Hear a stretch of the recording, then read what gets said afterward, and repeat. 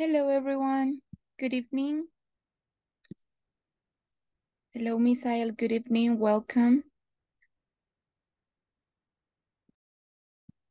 How are you guys? How are you today?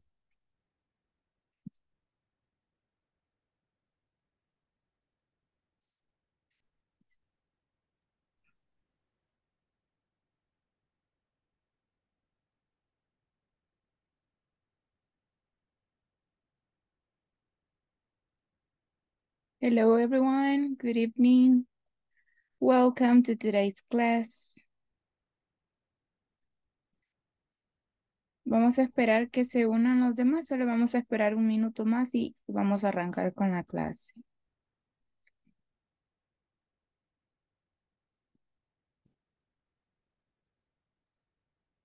Okay, let me see. We only have 5.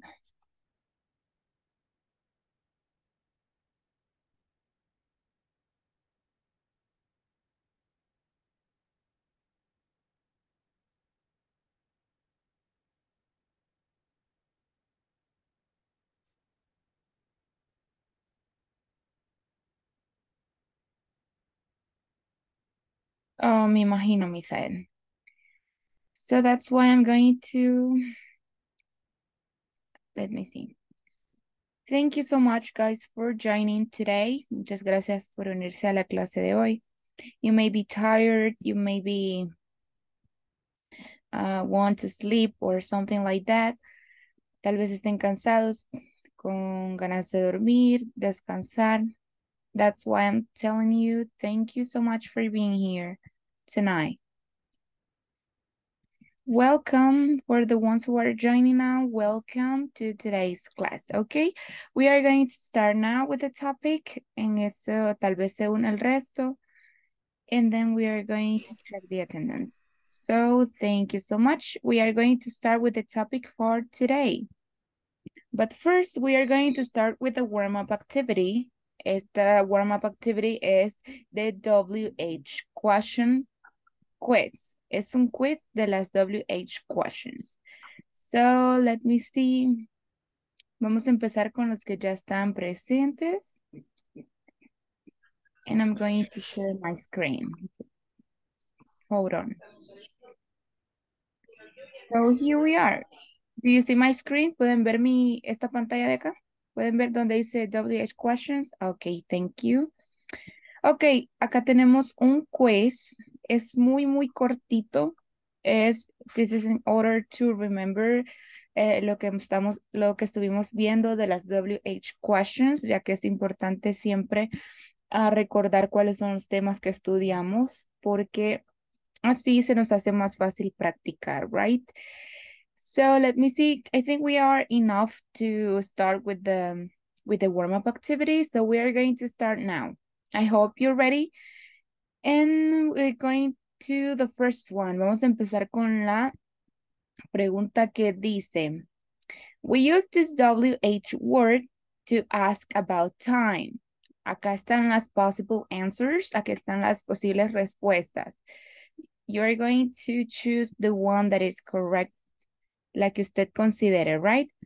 So what do you think, guys? We use this WH word to ask about time.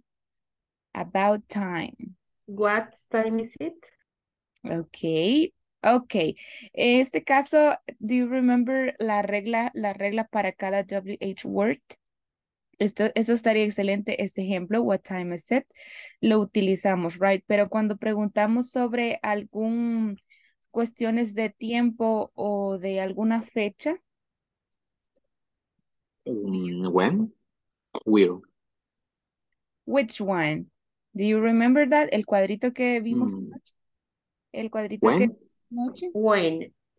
When. In that case is when. Okay. ¿Los demás están de acuerdo? Yes. That's awesome. So, Yes. let me see. At the end, al final vamos a ver si estuvo correcta o no, right? En este caso, we use this WH word to ask about time. Su respuesta fue when. Thank you so much. Let's move to the next one. It says, we use this WH word to ask about people. To ask about people. Which one do you think?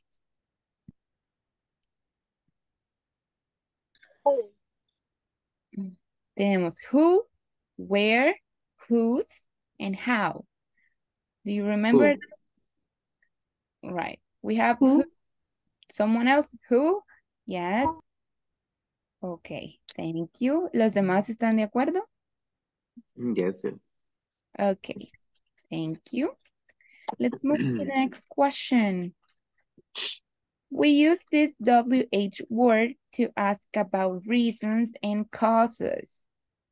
What do you think? We have why, who, because, which. Why? Which. Which or why? What do you think? Why. Why? Why? When we talk about reasons and causes, right? Okay, vamos, digamos que estamos, try to remember, right? Try to remember the uses for, para cada WH word. Y pues esta nunca no la hemos visto, right? Ni siquiera es una WH word. And here we have, me dijeron why, right? Thank you. So let's move to the next one. Okay, we use which to ask about choices, people, time, or place. What do you think? We use which to ask about choices, people, time, or places or place. What do you think? You remember that? Choice. Choices. Choice. ¿Los demás? ¿De acuerdo? Agree or disagree? Yes, choices. Okay, choices. Choice. Okay, choices. Let's check now. We have the last one. Yes, this is the last one. We use where to ask about places, time, reasons, and or causes, or people. What do you think? Places. Places. Place. Places, right? Excellent. Thank you. We're going to check the result. Okay, guys, thank you so much. Todas estuvieron correctas. Hubo un poquito de duda entre which, right, and y la otra, and who, right? Okay, guys, thank you so much for your participation. Esto es, this is in order for you to remember previous classes. Es para que recuerden las clases anteriores. Si se fijaron, es importante saber para qué uso tiene cada una de esas palabras, right? So that's important. Thank you so much, guys, for your participation. And the topic for today is descriptions. El tema de hoy es descripciones. Y tenemos adjetivos para describir a las personas. Adjectives to describe people. Esta es de la section number 3. Where are you from? So we are going to start now with this. Primero necesitamos saber what are adjectives, qué son los adjetivos, right? Sí, ¿recuerdan los adjetivos posesivos? Bueno, existen diferentes tipos de adjetivos. En este caso, tenemos los adjetivos que vamos a utilizar hoy que son para describir a las personas, a un objeto. En este caso acá el tema dice to describe people, pero vamos a ver un poquito, aquí tenemos unos ejemplos sobre objetos, right? Les voy a dar aquí este tip de acá. Y dice, an adjective is a word that modifies or describes a noun or pronoun. Adjectives can be used to describe the qualities of someone or something independently or in comparison to something else. Tenemos que un adjetivo es una palabra que modifica o describe al sustantivo o al pronombre. Ya puede, en este caso puede ser el sujeto, al sujeto, right? Los adjetivos pueden ser utilizados para describir las cualidades de alguien o algo independientemente si se está comparando con algo más, right? Tenemos acá unos ejemplos de adjetivos dentro de una oración. I like old houses. Como dice acá, es una palabra que modifica o describe, right? Do you know what this word mean? Do you know the meaning of this word? Viejas, antiguas. Awesome. Yes, I like old houses. Me gustan las casas viejas, right? Estamos describiendo las casas, right? So here we have the another example. The boy is tall and skinny. El chico es alto y delgado. Estamos utilizando esas palabras para describir al sujeto que es the boy, right? Ok. Y dice también que los adjetivos para describir siempre se utilizan antes del sujeto. Si pueden ver, en este caso es diferente porque estamos utilizando el verbo to be, pero la mayoría de los casos sí lo utilizamos antes del sujeto. En este caso, el sujeto o la cosa que se está describiendo está al final, por ende el adjetivo irá antes de este sustantivo, de este sujeto. En este caso tenemos otro ejemplo que puede ir después, pero en este caso vamos a necesitar el verbo to be, right? De ser. The boy is tall and skinny. Podemos decir the girl is tall and skinny, the woman, the man, y así. Podemos utilizar el verbo to be. Esa es la condición para utilizarlo después del sujeto. Is that clear? ¿Está claro? Yes. Okay. Okay, awesome. So we are going to continue. Ahora que ya sabemos que un adjetivo es una palabra que modifica y describe al sujeto, que ya puede ir, tiene que ir antes del sujeto, pero en el caso que vaya después, vamos a necesitar el verbo to be, right?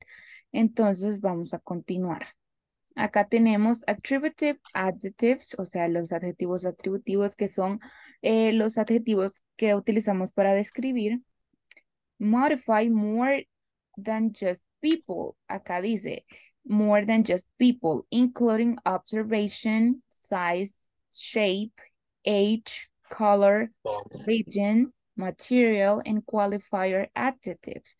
Este caso dice que estos adjetivos para describir modifican más que solo al hablar de las personas, sino que también incluye observaciones, tamaño, forma, edad, el color, el origen, el material del que está hecho y los adjetivos cualificativos que son para describirnos, right, en nuestro físico y también la personalidad. En este caso acá estamos con un adjetivo que se refiere a ages, por ejemplo, a la edad. Para la edad utilizamos young, old y así. Entonces, en este caso tenemos diferentes adjetivos. Todos son para describir. Todos son para describir. Entonces, en este caso dice, this means that they are not limited to describing just personality, but also things like fabric, vehicles, and towns, and more, basically any noun. Tenemos que eso significa que ellos no se limitan a solamente describir la personalidad, right? Sino que también cosas como el fabric, como la tela, vehículos, pueblos y mucho más. Básicamente cualquier sustantivo. Pueden describir cualquier sustantivo, right? Entonces acá tenemos algunos, tenemos algunos adjectives para describir características físicas. To describe physical features. Tenemos acá el primero que es tall, tall. En este caso es alto o alta, right? Para eso es. Estamos describiendo el físico, right? Tenemos short, que es para bajito, bajita, bajo, no pequeño, right? Sino que estamos hablando de estatura. Yo sé que esto significa corto, right? Sé que significa corto, incluso también es un adjetivo, pero cuando hablamos de estatura, nos referimos a esto, right? Cuando hablamos de height, no, nos referimos a que es bajo. Si este es alto, este es bajo, right? Tenemos thin, que es delgado, delgado, right? Thin. Y eso significa gordo, right? En este caso, pues, como les dije, son para describir cualquier objeto o cualquier persona, cualquier sustantivo. Tenemos fat. Tenemos small, small, que es para pequeño o pequeña, right? Pequeño, ahora sí podemos utilizarlo. Yes, Ivania, tell me. La pronunciación de delgado, ¿cómo es? Es thin.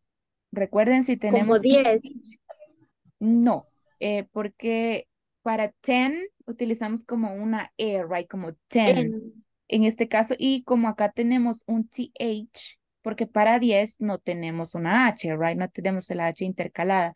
Por eso es que utilizamos ten. Pero en este caso que tenemos TH, do you remember that? Ten, ten. Es como que suena a como una I, right? Thin, thin, ten, thin. Suena más suave, right? Un poquito más suave que ten. Entonces, así es la pronunciation. Is that clear or do you want me to repeat one more time? it's, it's clear, thank you. Okay, don't worry. Las vamos a repetir. Excuse me, Lick. Yeah, tell me. We can use skinny 14. Yes, en este caso es que la diferencia entre skinny y thin es que thin es delgado, pero skinny es más delgado.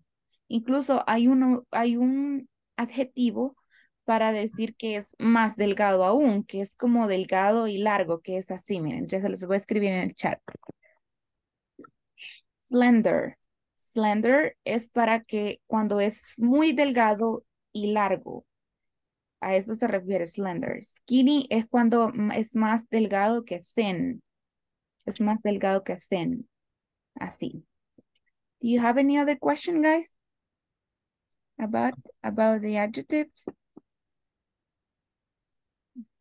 Okay. We're going to continue. Tenemos small, que les dije que era pequeño o pequeña. Tenemos, en este caso estamos hablando de tamaño, right? Porque no es lo mismo decir bajo o baja a que decir pequeño y pequeña, right? Tenemos big, que es lo contrario de small. Big es grande, big, grande. En este caso, big y tall no serían lo mismo porque cuando hablamos de something big es porque es algo grande, right? Y de tall es simplemente hablamos de estatura. Cuando acá tenemos young, young es joven, young. Lo utilizamos para ages, right? Para cuando describimos como la edad, necesitamos describir la edad de las personas.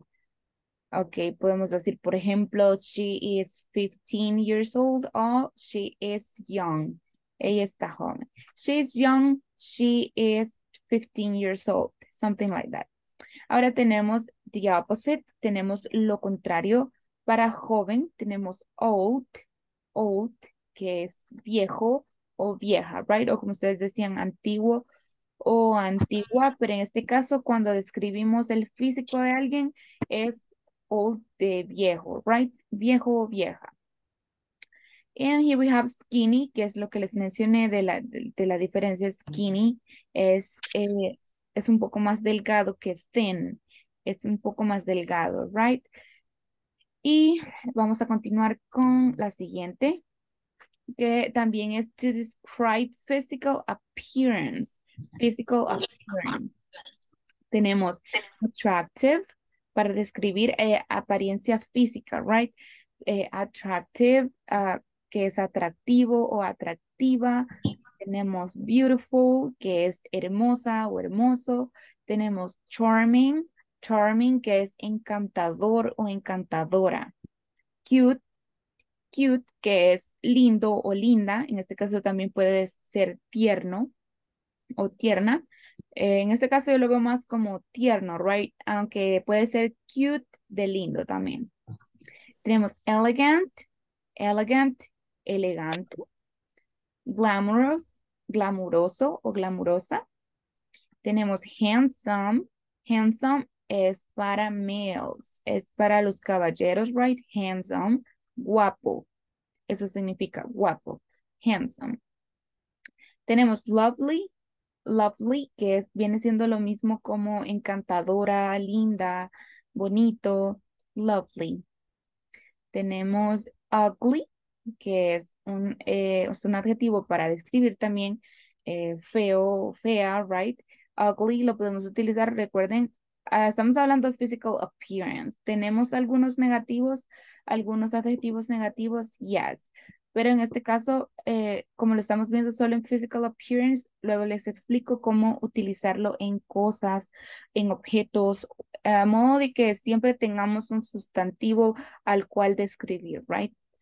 Tenemos classy, classy que es con clase, classy o clásico, clásica. Sophisticated, sophisticated es sofisticado o sofisticado. Okay, so those are some adjectives to describe physical appearance. Esos son para describir apariencia física, right? Do you have any question about this one? Acerca de estos de physical appearance. Por supuesto, hay muchos más adjetivos. En este caso les traje algunos de los más comunes. Do you have any question or is everything clear? It's clear. Awesome. No question. Okay. Awesome. So we are going to continue. We are going to continue with this one. Tenemos negative adjectives, así como tenemos adjetivos positivos solo para describir las cosas buenas de alguien, de algún objeto, de algo. También tenemos negative adjectives. En este caso los vamos a ver en personalidad, right? En personalidad lo vamos a ver para describir personas. Tenemos la primera que es aggressive, aggressive, que es agresivo o agresiva. Recuerden que esto es de personalidad, right? Tenemos boring, que es aburrido o aburrida, boring. She is boring, my teacher is boring, ella es aburrida, mi maestra es aburrida, pero podemos escribir también objetos, digamos, por ejemplo, materia, la materia matemáticas o podemos decir las matemáticas son aburridas, right? Math are boring. Math are boring. Las matemáticas son aburridas, right? Tenemos acá anxious. Anxious es un adjetivo negativo porque está detonando algo negativo de la personalidad de alguien, right? Anxious es ansioso o ansiosa. Anxious. Tenemos arrogant, arrogante, right? Arrogant, describing personality, arrogant. Tenemos bad-tempered. Bad-tempered es con un mal temperamento, un temperamento malo o pesado, bad-tempered. Tenemos silly, que es como torpe, right? Silly es como torpe y también se usa para describir personalidades. Tenemos cynical, cynical, que es cínico o cínica, right? Tenemos rude, que es grosero, rude, grosero o grosera. Tenemos defensive, defensive, que significa defensivo o defensiva. Do you know what it means? Do you know what it means? To be defensive, ser defensivo, es como que pelear por cualquier cosa, right? Así son las personas defensivas. Tenemos careless. Careless es descuidado o descuidada. Y ese es un adjetivo negativo. So we can use it to describe personality de alguien. También podemos decir, podemos describir cosas. Como les dije, después vamos a crear ejemplos. Tenemos dim. Dim es como oscuro, como muy negativo, right? Como muy oscuro, en el aspecto de que nada está bien, que todo es negativo, que no, que something like that. Viene siendo como uno de, como un sinónimo de pessimistic acá. como muy pesimista, right? Pero en este caso es dim, como que muy oscuro, muy apagado y su personalidad es como negativa, right? Tenemos dishonest. Dishonest es deshonesto o deshonesta. Impolite. Impolite. Ok, acá tenemos, do you know the word polite? Polite significa educado o educada. Entonces, impolite, ¿qué vendría siendo? Si es negativo, si es lo negativo de educado y educada. Maleducado. Maleducado, right? Maleducado o maleducada. Eso significa impolite. Tenemos impulsive. Impulsive significa impulsivo o impulsiva, right? Impulsive. Inconsiderate. Inconsiderate es una persona, ¿cómo sería en esta? Si considerate es considerada, ¿cómo sería en este caso del negativo, right? Desconsiderado Desconsiderado. o Considerada, right? desconsiderado. Excellent. Desconsiderado. Okay. Here we have indecisive. Indecisive, una es indeciso, right? Indeciso o indecisa. Tenemos indiscreet. Indiscreet es indiscreto o indiscreta, right? Tenemos inflexible. Inflexible es inflexible porque, por ejemplo, no puede acomodarse a nada. Es una persona inflexible, nunca puede hacer, nunca puede cambiar algo, nunca puede mover algo porque es una persona inflexible, right? Sea como sea, es un adjetivo negativo. Tenemos intolerant, intolerant, intolerante, intolerante. Nervous, nervous es una persona nerviosa o nervioso, right? Obstinate, obstinate, obstinado u obstinada. Ya. Overcritical, overcritical es una persona, overcritical es como muy, Criticona. yes, puede ser así, yes, exactly, but es como que muy crítico. Es como que muy crítico, de más de lo normal, right? Overcritical. Yes, puede ser eso también, lo que dijimos. Hablando ya en nuestra, así como lo decimos, puede ser una persona criticona y something like that, right? Tenemos cruel, cruel, cruel, cruel. Tenemos lazy. Lazy es Cruel. an adjective. Lazy, do you know the meaning of lazy? Lazy significa perezoso o perezosa. Are you guys lazy? Are you lazy? Eso significa lazy, perezoso o perezosa. Loud. Loud significa ruidoso, muy ruidoso o ruidosa. Something like that. Ruidoso o ruidosa. Loud. Pessimistic, lo que les dije, una persona pesimista. Nunca hay nada bueno en nada. So that is a negative adjective. Okay, guys, do you have any question about this one?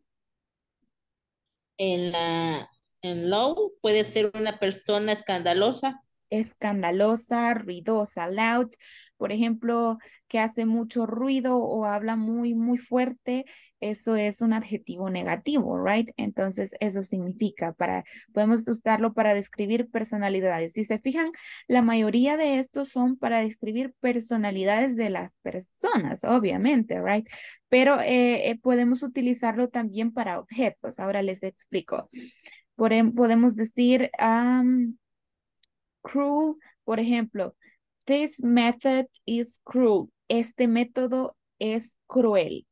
¿Lo utilicé después del sujeto? Sí. ¿Por qué? Porque utilicé el verbo to be, right? Is, que significa ver, ser o estar. Entonces, pero si yo digo a cruel method, un método cruel, los voy a poner el adjetivo antes del sujeto. Yes. Do you have any other question about the No. pronunciation? Are you sure? Ok, vamos a Sure. practicar un poco la pronunciation de los que tenemos acá, los que son más comunes, right? Tenemos acá tall, tall, que es como con O, tall, tall. Yes, yes. Y acá tenemos short, short, short. Yes, awesome. Thin, así como el TH, remember el TH, ¿cómo lo pronunciamos? Thin, thin, Then, yes, then, thin, yes. Tenemos fat, fat, fat. Tenemos small, small. small, Yes, no es small, es small. Es como con ese small. Yes. si me equivoqué, dije small. Big, big, big. Big, Tenemos young, young, young. Okay. Old, old, old, old. Y acá, ¿cómo sería? Si se parece a este, ¿cómo sería? skinny, Skinny, right? Skinny. Yes. No es skinny, es skinny. Skinny. como Ah, abeja, como zumbido no, de abeja. no. Tenemos el sound, el sonido de abeja es para la Z. Siempre que tengamos una Z es un sonido de abeja, right? El z, así. Pero cuando tenemos la S normal es un siseo, nada más es como así.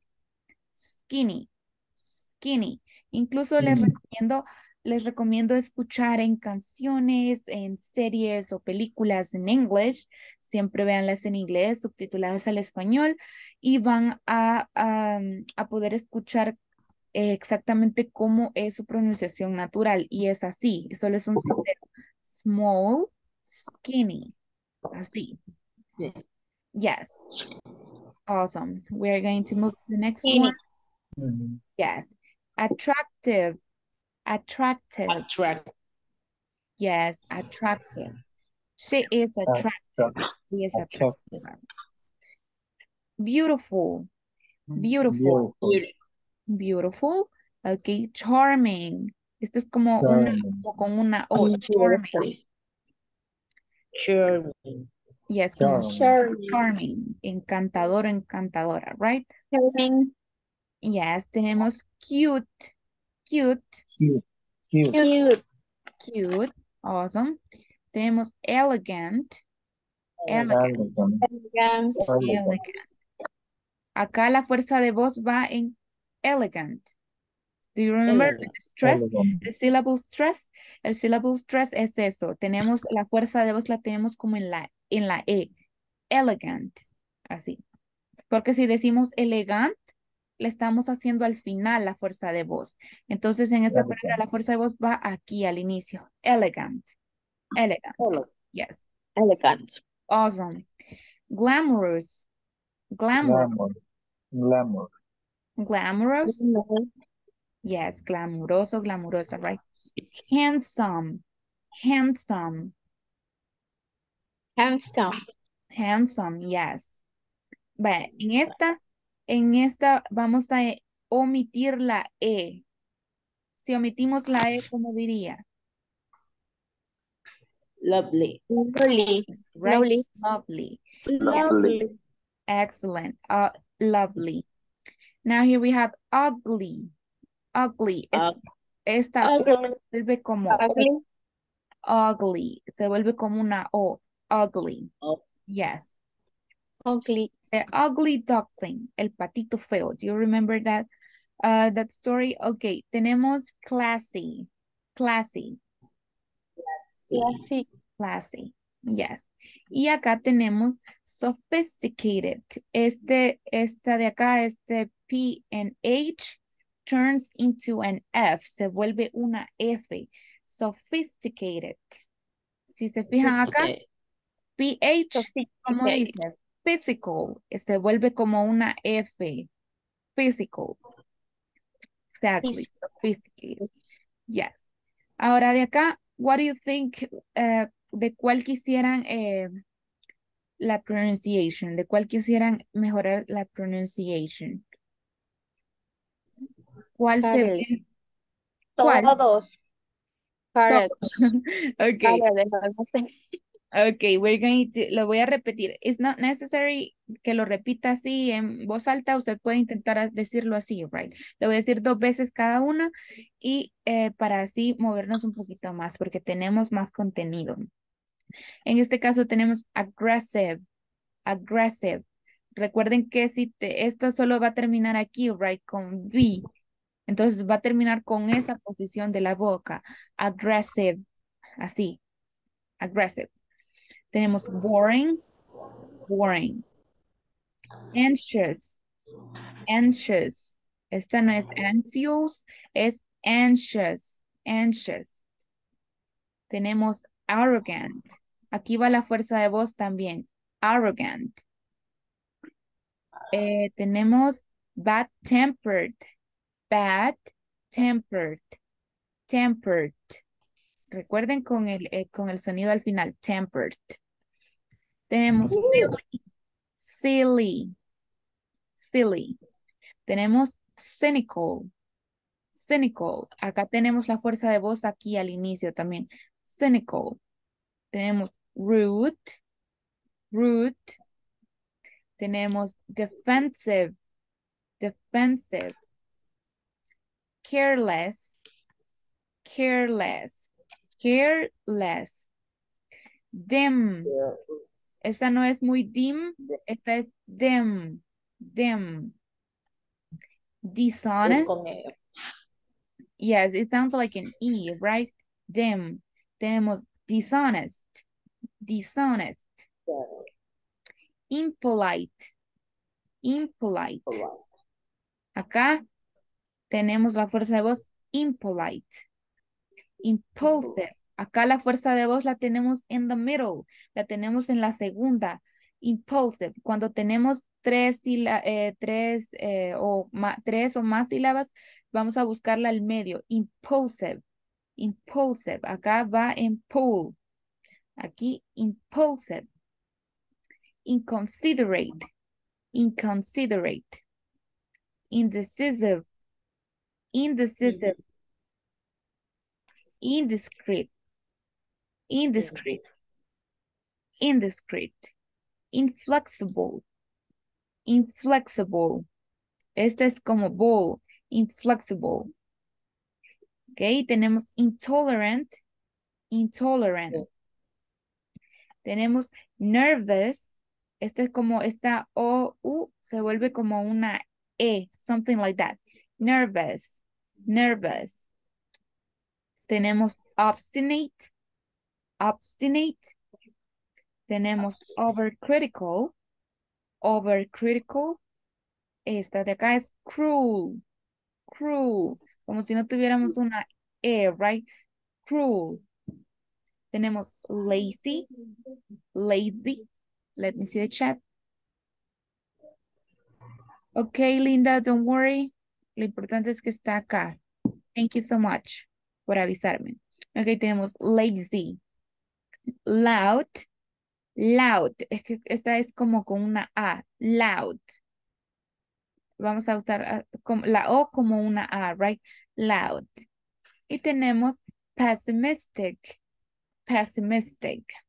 And those are some negative adjectives, algunos adjetivos negativos que tenemos.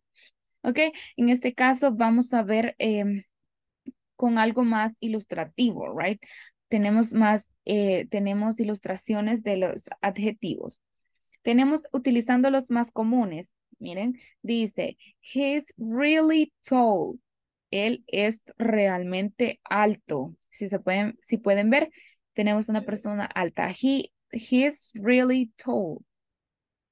He is short or he is short, right? Él es bajo. Él es bajo. He is short, ¿ok? En este caso tenemos she's thin. Ella es delgada. She's thin. Acá dice she's a little heavy. She's a little heavy. Ella es un poco pesada, pero no pesada de su personalidad, right? Sino físicamente hablando. She's a little heavy. tenemos she's really friendly. She's really friendly. Aquí sí hablamos de personality, right? Aquí hablamos de personalidad. Tenemos they're good looking. They're good looking es, ellos se ven bien. El good looking es como el verse bien, good looking. Una buena presentación, right? They're good looking. Tenemos he's handsome. Él es guapo. He's handsome. She's very pretty. She's very pretty. Ella es muy bonita. Ella es muy linda, right? Tenemos he's quiet.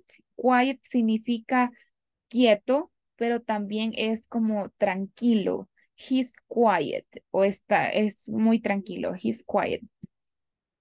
She's talkative.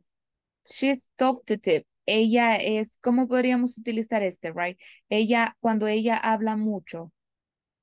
Cuando una persona habla mucho, Como parlanchina. yes, podría ser así. Podría ser como elocuente, right? She's talkative. Parlanchina, elocuente. O podemos decir una persona que habla mucho, right? Talkative. Tenemos she's shy. She's shy. Shy significa tímido o tímida. Ella es tímida. She's shy. Tenemos he's funny. He's funny. Él es divertido. He's funny. She's serious. She's serious. Ella es seria. Ella es seria, she's serious. Entonces acá tenemos estos adjetivos, son muy comunes escucharlos. Como les digo, les recomiendo mirar películas o series en inglés con su idioma original, right? En inglés y pueden ver los subtítulos. Van a escuchar muchos adjetivos, ya sean descriptivos para su físico o su personalidad porque tenemos muchos. Así como en estos que vimos son negativos para su personalidad y tenemos los que son para el físico, right? Pero así tenemos algunos acá, lovely, es para también para su físico y para su personalidad. En este caso, that's what we're going to do now. Dice acá, complete the chart with words from part A, o sea, esta es part A, las palabras, los adjetivos que tenemos ahí. Add one more word to each list. Agrega una palabra más a cada lista. Then describe your personality and appearance to a partner. Esto lo vamos a hacer después, lo vamos a hacer más adelante. En este caso, vamos a tratar de encontrar los que son de personalidad y los de apariencia, right? Utilizando este cuadrito de acá. That's what we're going to do now. Ok, tenemos ya en el cuadrito para personality, tenemos funny, divertido o divertida. Y para la apariencia tenemos guapo, handsome. Entonces, ¿qué otro de estos adjetivos sería de personalidad? De personality. What do you think? Serious. Serious, right? Serious es para personalidad o apariencia. Personalidad. Ok, en este caso, Apariencia. lo vamos a utilizar como apariencia, right? Porque serious es, por ejemplo, a ella la está describiendo acá la niña. Ella es seria, pero en realidad puede ser ella está seria. Ella está seria. She is serious. Ok, lo vamos a dejar acá. O los demás que piensan, ¿lo dejamos en personality o en appearance? What do you think? Personality. Personality, okay. Serious. Serious. Okay, awesome. What else? Let me see. What else for, busquemos uno para apariencia, for appearance. Tall. Oh, He's really tall. okay, Good awesome. Yeah, looking. Sería tall, right? Tall. Let me see. Tall. Awesome. What else? What else? Ya tenemos handsome and funny. Yeah, can you repeat that? Short. Short, right? Y ese para personality or appearance? Appearance, right? Appearance. Appearance. Awesome. Short. Okay. Let's see what else. What else? What do you think about Really friendly. uh, She's really friendly. okay, friendly. She's Friendly. friendly. Este sería para personality or appearance. Personality. Personality, right? Excellent. Sería friendly, right? She's really friendly. What else? Let me see. What else? What do you think?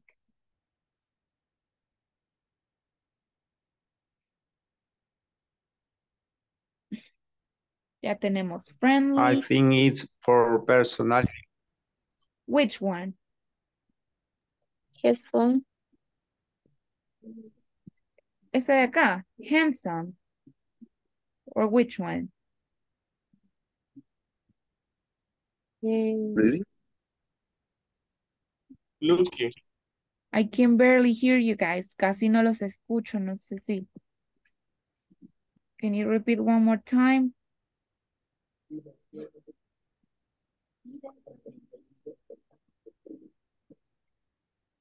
Pretty Okay. sería una Thin. pretty. Okay. It's very pretty. Ah, okay. Pretty. Mhm. Pretty. Pretty. Sería para appearance or personality? Appearance. Appearance, right? Pretty. Pretty. Okay, awesome. What else? What else? Friendly personality. Yes, we already have one. Ya Fun. tenemos esa, ya tenemos. Fun. Fun. Oh, fun. He fun. Funny. Funny. Fun. Sí. Okay, Yes. funny. Awesome, ya la tenemos. Acá tenemos Yeah. funny. Ya, acá está funny y handsome, ya las tenemos. Oh. Serious. Ah, sí, sí. También ya la tenemos. Period. Acá. Period. Good looking. Good looking sería for appearance or personality. Appearance. Appearance, right? Okay, let me see. Appearance. Good looking. Okay, what else? Liliana says thin. Thin sería para personality or appearance. Appearance. Okay, appearance. Sí. Ap- ¿Qué significa thin? Do you remember? Thin. Delgada. Delgado, right? Delgado o delgada. Excellent. What's missing? ¿Cuál nos falta? Shy. Shy. Shy is for Mhm. personality or appearance? Personality. Personality. Right? Tímida o tímido. Shy. Excellent. Heavy. What else? Heavy. Heavy. Heavy sería para personality or appearance? What do you think? Heavy. Personality. Ok, sí lo podemos utilizar para personality, pero en este caso lo está utilizando para ella, para describirla a ella, porque quiere utilizar, no va a utilizar otra palabra, right, para decir sobre su complexión, sino que la puso como she's a little heavy. Es un poco pesada en el aspecto de que literalmente pesa, algo así, something like that. Entonces, Habla de su físico. Yes, entonces sería appearance en esa también. Heavy, Parents. heavy, yeah. En Let me see. Heavy in appearance. Yeah. Okay, what else? Quiet. Quiet is for personality or appearance. Personality. personality. Personality, right? Muy quieto, muy tranquilo. Quiet. Ok. ¿Nos falta alguna? Sí, nos Salt falta. time. Ok. This one. Sí, yes. Talkative. Okay. Talkative. Es que acá tenemos talk, talkative, talkative. Así. Ok. Y eso Personality. sería personality, right? Excellent. Personality.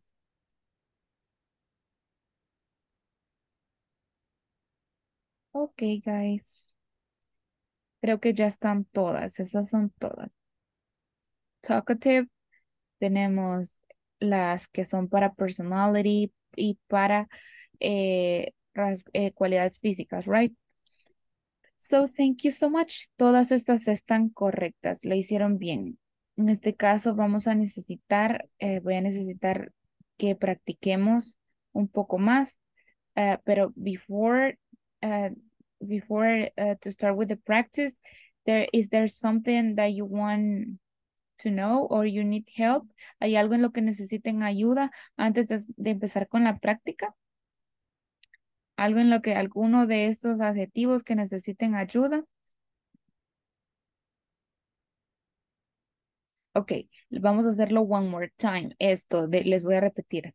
One more time. Los adjetivos son palabras para describir. Los adjetivos incluso en español podemos decir lo mismo, que son para describir a las personas. En este caso, describir al sujeto. Y como yo les mencioné anteriormente, el sujeto puede ser un nombre propio, un pronombre, puede ser un lugar, puede ser una cosa, un sustantivo, right? Un sustantivo. Los sustantivos son como mesa, cama, pared, casa, esos son. Todas esas cosas las podemos utilizar. Podemos utilizar los adjetivos descriptivos para esas cosas, para todo eso. Aquí tenemos un ejemplo. Está describiendo unas casas, acá está describiendo una persona. El caso de primero utilizar el adjetivo, luego vamos a usar el sujeto. Old houses, old shoes, new shoes. Podemos decir new computer. Ahí podemos utilizarlo antes del sujeto. Pero si vamos a poner el sujeto primero y después el adjetivo, vamos a utilizar el verbo to be. Esa es la condición para utilizar el sujeto antes del adjetivo. Vamos a utilizar el verbo to be como es en este ejemplo. The boy is, el verbo to be is tall and skinny. Así. Pero si no utilizamos el verbo to be, ¿cómo lo diríamos? How do you say that? Si no utilizamos el verbo to be. Ok. Si no utilizamos el verbo to be, sería the tall and skinny boy, right? Porque primero vamos a poner el adjetivo, así como en este de acá. I like old houses. Me gustan las casas viejas. Aquí es al revés, no decimos las viejas casas, es como que las casas viejas. Primero ponemos el adjetivo. En español podemos ponerlo después, pero en English podemos ponerlo después con una condición, que utilicemos el verbo to be. Y este es el caso de acá. Mientras tanto, si usted va a decir I like old houses. Acá tenemos el sujeto, acá tenemos el adjetivo. The boy is tall and skinny. El sujeto, the boy, el verbo to be is, y los adjetivos, tall and skinny. Si yo les dije que si no utilizamos el verbo to be, sería the tall and skinny boy, el chico alto y delgado. Something like that. Y aquí dice adjectives to describe are always before the subject. Siempre están antes del sujeto, a excepción de utilizar el verbo to be. Do you have any question about it? ¿Tienen alguna pregunta sobre esto? ¿O está claro? Claro, no. Está claro, right? Excellent. What are we going to do now? Vamos a practicar. Y esta actividad dice, can you describe yourself? En este caso les voy a dejar el libre para que usted se pueda describir con personalidad y con apariencia, right? No es necesario que escriba mucho. Pueden ser algunas cosas muy básicas, right?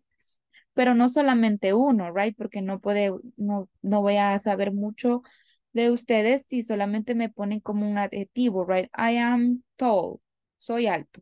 Y eso, no. Necesitaría que describa por lo menos que utilice dos adjetivos para personalidad y dos adjetivos para apariencia física. Is that clear? Do you understand what are we going to do? ¿Sí entendieron lo que vamos a hacer? Y acá les puse Yes. I am. I am tall, I am short, I am thin, something like that. Así. Yes, Diana, tell me. Gracias. Vamos a comenzar con el I am y luego los. Yes. Puede Ujú. poner I am o con contracción, right? Como am, así con la comita, así como en el chat ya les pongo. I am or am. Así. Se va a describir usted mismo. Describe yourself. Utilizando adjetivos. Les voy a poner, puede utilizar cualquiera de los adjetivos que están acá. Cualquiera. Tenemos, como les dije, para describir características físicas, para apariencia, para la edad, para la estatura.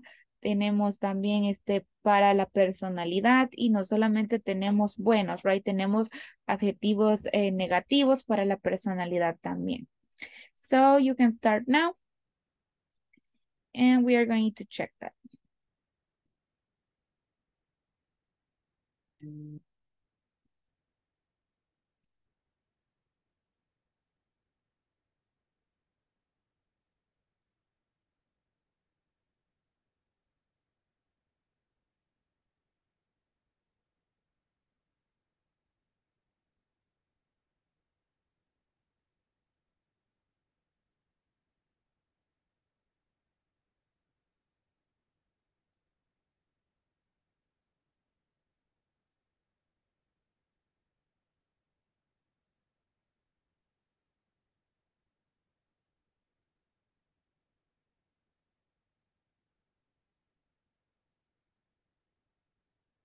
Okay, guys, tell me when you're ready. Tell me when you're ready. Y voy a revisar el chat.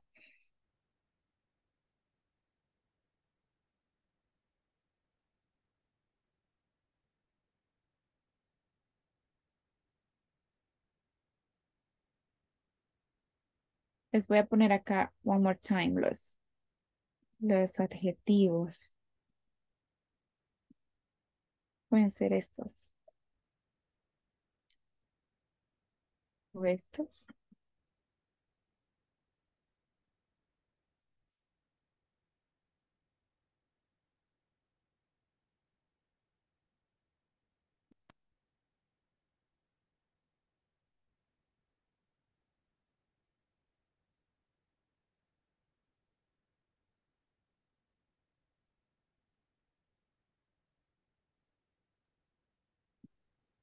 ¿Cuántos teachers?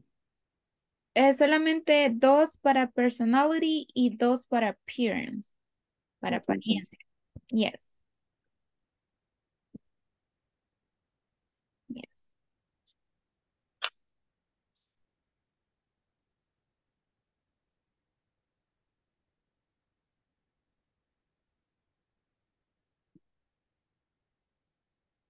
Mhm. So tell me when you're ready.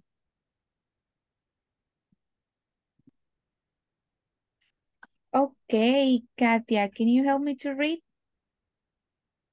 Okay. I'm tall and brunette. My personality is funny and lovely. Excellent. I am tall and brunette. My personality is funny and lovely. Excelente. Thank you so much. Thank you so much, Katia. Let me see, Linda, can you help me to read your example? Yeah. I am a responsible and proactive person, and I am a little happy and serious person. Okay, excellent. I am a responsible and proactive person. I am a little heavy and serious person. Excellent, Linda. Thank you so much. Yes. Someone else? Someone else?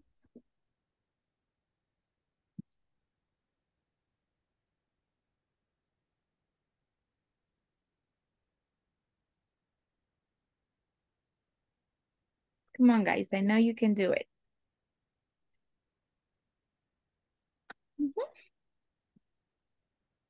Okay. Nancy, can you help me to read?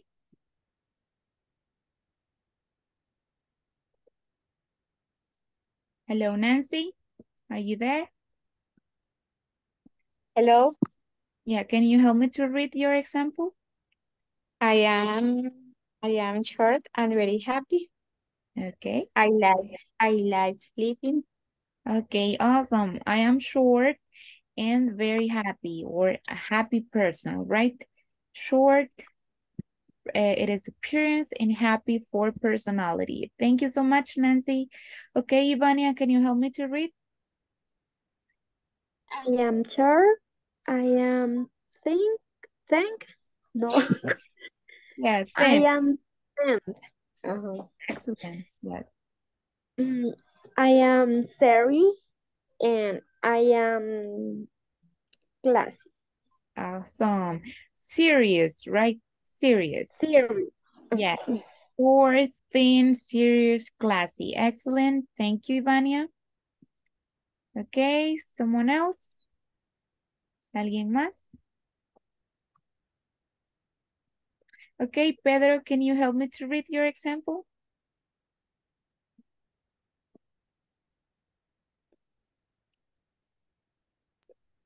I am short and I am handsome. I Okay. am quiet and funny. Okay, awesome. Thank you. I am short, handsome, and I'm quiet and funny. Excellent. Thank you so much, Pedro. Okay, Diana, can you help me to read your example?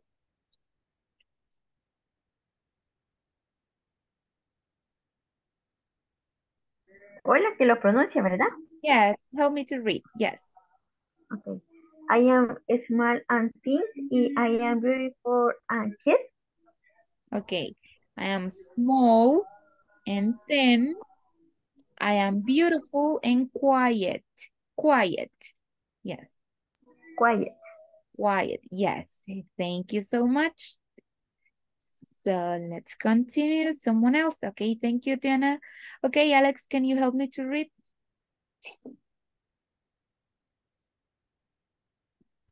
I am short and little heavy. My personality is serious and quiet. Awesome. I am short and a little heavy. My personality is serious and quiet. Thank you so much. What about you, Leah Sarai? Can you help me to read? I am thin and short. My personality is unserious and quiet. Okay.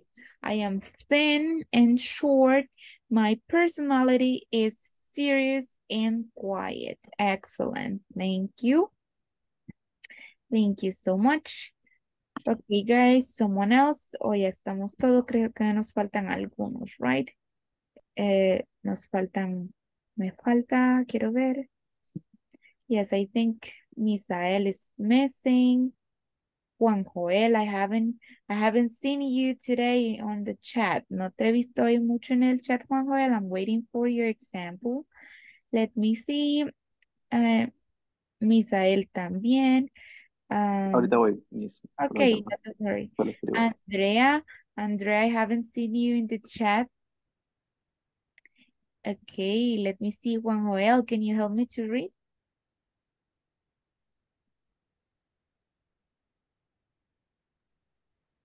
Can you help me to read, Juan Joel? I am funny and my personality is nervous. Okay, I am funny and my personality is nervous. Okay, thank you. Okay. Thank you. Yes. Okay, someone else. Okay, let me see, because of the time, vamos a tratar de movernos un poquito por el tiempo, right? Because of the time. So what else? Thank you for your examples, guys. You did it great. Nada más un Listo. reminder. Yeah, Sorry. okay. Yeah, I Yeah. am tall and thin, and my appearance is a handsome and elegant person. Okay. I am tall and thin. My appearance is handsome and elegant. Okay. Is a handsome and elegant person. Okay, thank you so much. Okay, Goldie, can you help me to read?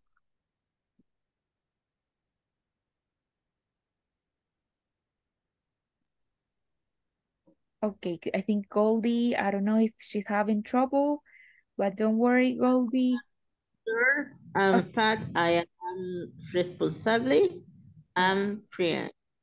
Okay, I'm short and fat. I am responsible, and friendly. Okay, guys, cada vez que ustedes vean la palabra de amigo, friend o amistoso, se pronuncia sin la I, friend. Por ende, vamos a decir en esta palabra friendly. No vamos, no es friend, es friend, ¿ok? Thank you so much, Goldie. That was an excellent example. Okay, Liliana, can you help me to read?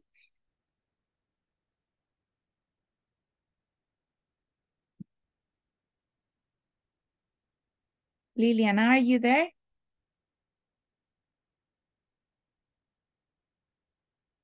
Okay, don't worry. Okay, don't worry. Let me read it for you. I am slim, elegant woman with bad temperament. Okay, bad tempered person. Okay, thank you so much, Liliana. So we are going to move now. Nos vamos a mover ya a esto del reminder del midterm. El midterm para esta semana, no lo vayan a olvidar. Como esta es la última clase de esta semana, recuerden que tenemos hasta mañana antes de la medianoche para realizar eso. El midterm tiene cinco partes, va por 5 partes, así que trate de completarlas correctamente. Todo lo que aparece en ese midterm, nosotros ya lo estudiamos en las clases, así que ustedes van a ser confident de que usted sabe o al menos lo estudió y va a recordar lo principal, right? So that's it. So do you have any other question? ¿Alguna pregunta, alguna duda? No. No question, right? Awesome. Okay, guys, so that's it for today's class.